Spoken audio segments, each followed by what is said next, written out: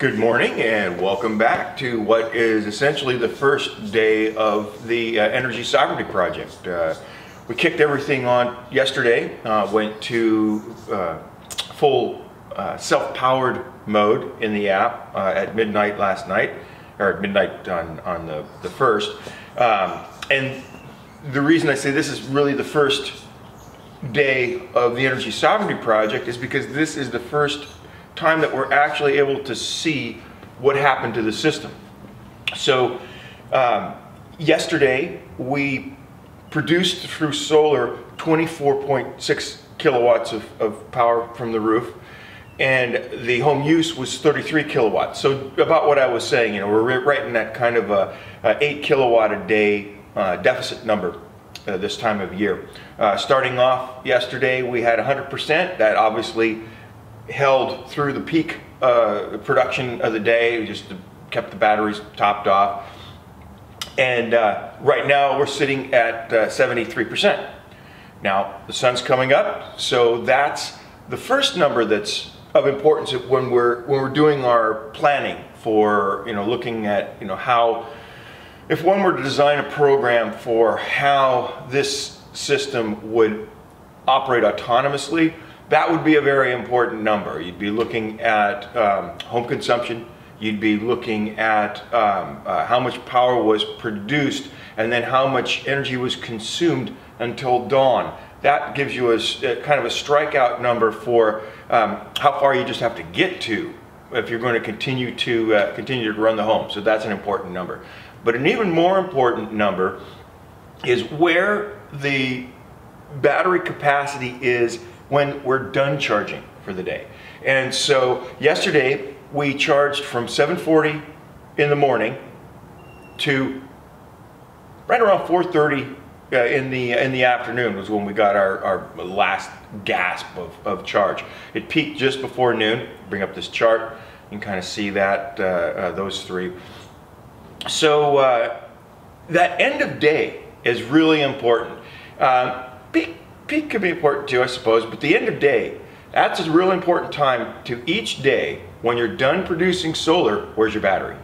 What percentage is your battery? It would be nice if the battery measured in kilowatts, but I know why they don't do that. It's just one of those things that as the battery degrades or as it goes through seasonal changes, right now it's bitterly cold. It dropped below freezing slightly last night, and so we're in a garage, so maybe that mitigates the temperature effects on the battery somewhat. It's still really cold in here, so again, we get a real world kind of flavor for how the seasons might affect the battery. But again, so for that reason, it's obvious why they went with a percentage rating, and that's fine, because as you'll see, it won't really matter for our numbers. You all will still be able to follow along because we're going to track the actual performance numbers of the gear. How much power goes into the power wall versus how much we're able to get out of it. So let's check back in a few hours. We'll check back at 4:30 when the system quits. And then we'll close out the day by going back into the studio and running through the numbers and looking at some charts.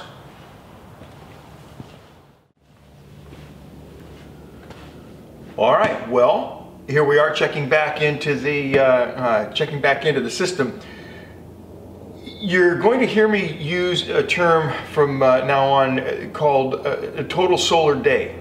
And total solar day is really important. That's the period of time from when your system stops producing solar power to when it stops producing solar power the following day. That is going to be something that's going to be absolutely critical, as you'll see as we start to go into this more and more, from the standpoint of all of your calculations that you're going to be making. It's basically a firm decision point when you measure that period of time and how much power you've created versus how much you've used in that specific period of time. That will then allow you to then predict how the system should react for the coming days, that kind of thing. So I'm going to go ahead and give just a really quick overview here, and then we're going to go back to the studio and I'm going to crunch some numbers, figure out what it all means, and then we can discuss it over an absinthe or two. But basically, wow, I'm very, very impressed with the performance of the system from this past total solar day. In other words, from the first where solar production ended till today when solar production ended. You'll recall from earlier that I set the system to start its self-powered mode at midnight on the 1st. And that was symbolic but stupid, obviously, because you'll use a little bit of power during the day, but obviously, you know, once the power starts to come in, once the solar starts to produce, you'll very quickly recoup all of that and then just start burping power out the lines, which is exactly what we did. I wound up putting a little bit of that in the car. But basically, the thing to note is that when the solar was still contributing, in other words, it was charging the batteries. It wasn't being scavenged from the house in any way. We were at 100%. As the battery started to supply the house, so then we were co-supplying the house with both solar and what the battery was producing, it dropped it down to 99%. That was where we started the total solar day on the 1st, where production ended. The battery was sitting at 99%.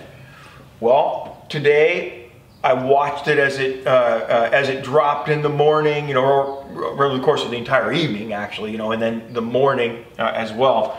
And it had dropped down to about 79%. I'm going to say 79. It did touch kind of 78, but then it jumped right back up. So we'll say 79%. So that's a 20% drop prior to solar producing. Then it recovered. It hit solar production. So right now, for our total solar day, the system is sitting at 91%.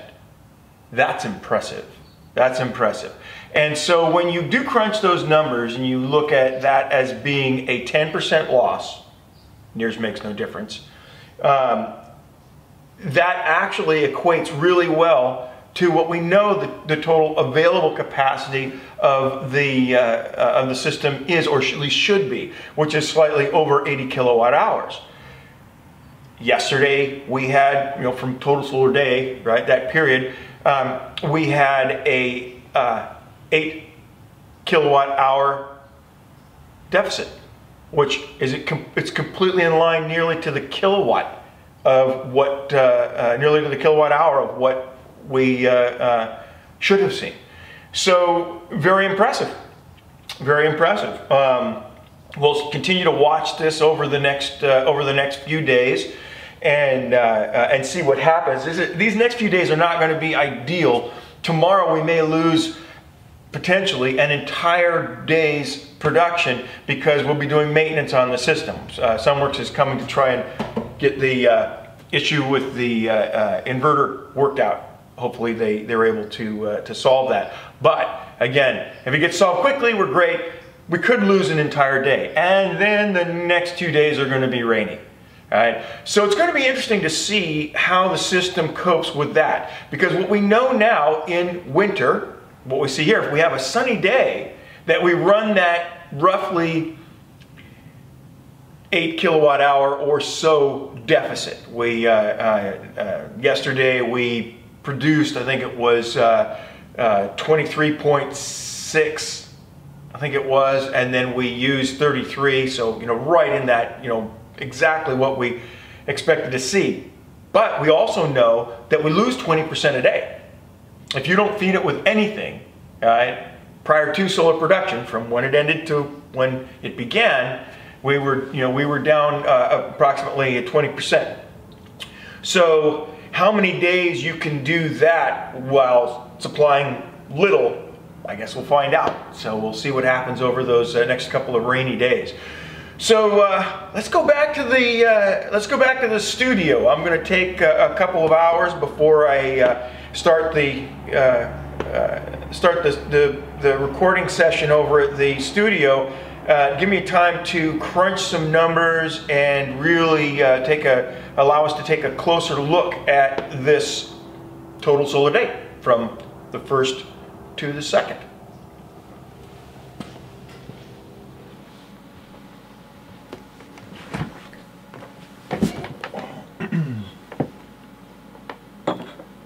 Welcome back.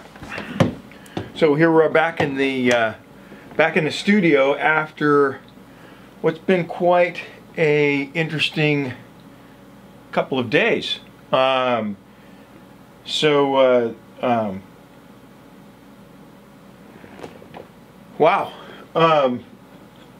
We've obviously kicked things off.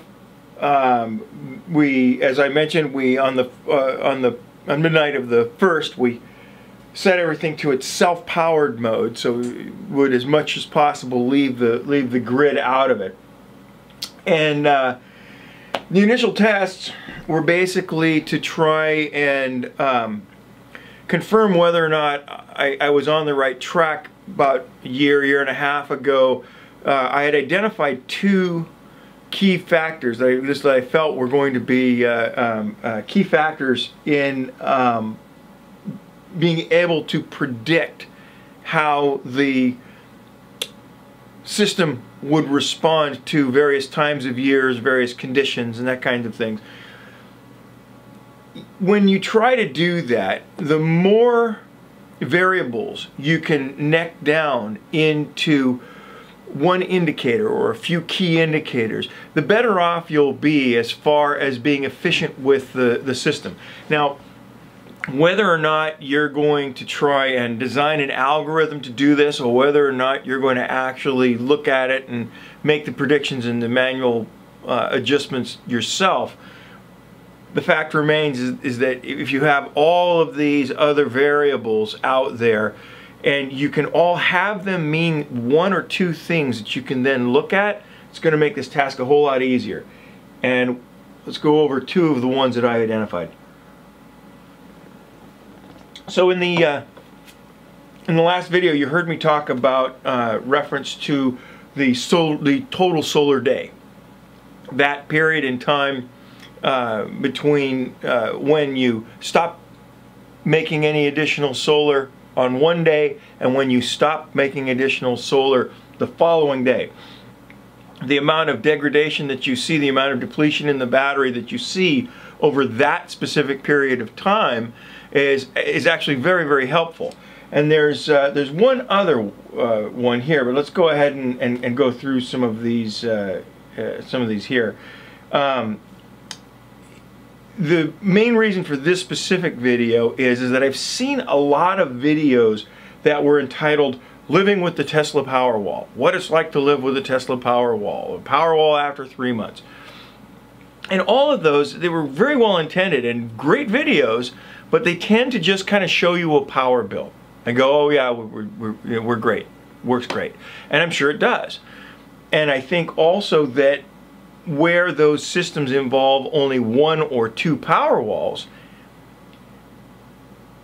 their expectations of the system are a lot different than somebody who's looking at doing a system for energy sovereignty where you've got 3, 4, 5, 6 power walls. So as great as those videos are, let's take a real look at living with a Tesla Powerwall 2. We've already seen some of the pitfalls of the software and how they have manipulated the system so that it's in compliance with what regulators wanted it to do rather than what the consumer actually needs it to do. But those things are fixable. Those are not long-term issues. Those are up to us as consumers and as voters to make sure that those things get taken care of. But let's start untangling what we know. So the first thing I want to say is that I am very, very impressed with the overall performance of the Tesla Powerwall 2. When looking at the percentage of degradation measured against what I know the capacity to be, at least as far as what's published. And what I know my losses were, you know, I know what the home's use was. I know how much solar was produced. Man, it's really close. They did a great job of also of reporting accurately what apparently went in and what comes out. So just great respect for the equipment itself, the physical Powerwall, and how it does what it does. So I wanted to get that straight out. And the other thing that I'd really like to throw a shout out as being laudable on our scale that we came up with is the software itself and the way they lay out the graphs. And it's very well done. It's very well done. I like it. I'll be pulling up many of these graphs. But let's start by walking through these past 2 days, and that'll give everybody kind of an idea of what's going on. So obviously just before New Year's Eve, I set the system to self-power, reserve power, outage, reserve the power for outage setting at 0%. That's showing there. This is the setting, and it's showing that slight gap between when I set it just a little bit before midnight. It took it about an hour or so. Here's a couple more screenshots from that morning of the 1st there. And so it started out at 100% just after midnight, and then the power flow went to that self-powered mode. Everything was working really good. So now the first question in my mind after doing that at midnight was, how much would I deplete the battery before charging it again? Oddly enough, I was hoping that it would be quite a bit, because I need freeboard now, because it's going to start charging very rapidly, and in a short period of time it's going to be able to lay on basically enough charge to carry me through the entire day, minus a bit. And so what that would mean, and exactly what we saw here, is that it would return it to 100% fairly early, and then I'd just wind up sputtering power back to the grid. And so what I did was I actually used the car to kind of eat up a little bit of that by plugging it in to charge and setting the current relatively low. But here we show right here by 2:22 we were 2:22 p.m. we were back to 100% in the battery, and I just started to kind of burp it down. And so then now, you know, we start talking about, well, where does our solar day start? Okay, so the solar day in this instance here started right around 2:23-ish, and that isn't where our production ended, but what an important part to watch is this. And so this is where the system is balanced. I'm using the same amount from the home as I am producing in solar, and so then that cuts the battery out. That's where your charge stops. So now you're not laying on any more charge. Well, the reason why we want to make sure that we calculate the solar day, total solar day, from when your power stops producing entirely is because of this.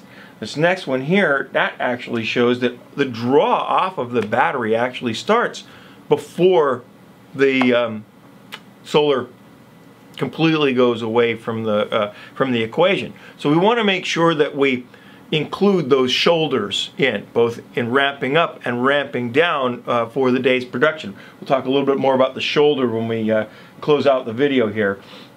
But at the start of the first solar day, we were at 99%. It had degraded the battery just a little bit, again, because of those shoulder losses.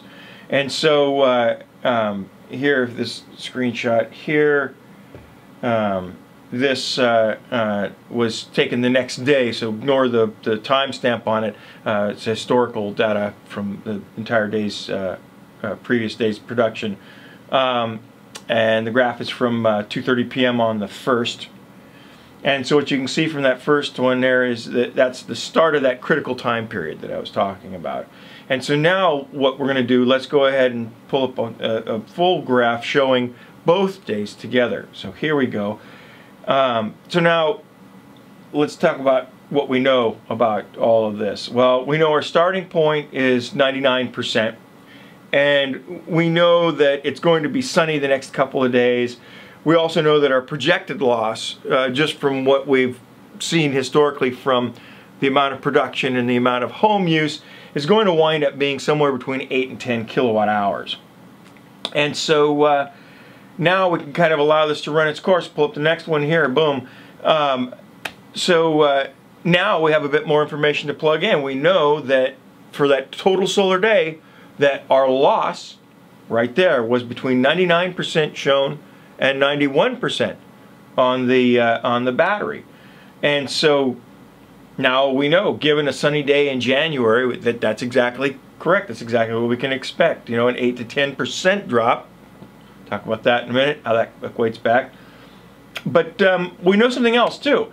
So here, when we pull this graph up, and so now this shows the, if you look at that 79% there, that's the amount of percentage that dropped off of the battery before it started to charge the next day. So that's from, like the graph shows, from the time where production ended the previous day till just before production starts. And this is our kind of a, this is that kind of a, oh, we made it number. You know, we just got there by the skin of our teeth. And so that shows that 20% drop that you might expect to see on that last day. If you think that you're going to go ahead and squeeze every last bit out of your power wall, you do need to make sure that you have enough freeboard so that you can make it the entire way to that next production period. And that does not necessarily mean that you will make it to the next day. All it means is that you will make it to that day where you can then recover and make it then perhaps into part of the evening. It depends on the size of your system. It depends on what time of year it is. Obviously, as you see here, the system's fairly large, 10 kilowatts and 6 friggin' power walls. But that number is also going to be a very important number to factor in. But between those two, that's basically all you need to do a pretty good job of predicting how many days you will have with any given amount of charge in the power wall. Now, there's some caveats that go along with that. The reason that I feel confident about it, again, is back to what we were saying before. This is the result of a lot of different variables all coming together. And it's one that's very easy to understand. Now, the caveat that I was talking about is that is listed in percentage. And we're basing a great deal of this on that percentage being linear. Now, I expect that that these batteries, that percentage, is going to be very linear now. But it will also be very interesting to see in a year from now, and 2 years from now, how that is maintained. As the batteries degrade, do we wind up seeing more of a fall off in the lower percentages? Do we see a fall off from various temperatures? That'll be an interesting thing to do. To see, we'll track this, you know, as the battery degrades, as it depletes rather, and then we'll measure that against the amount of known losses.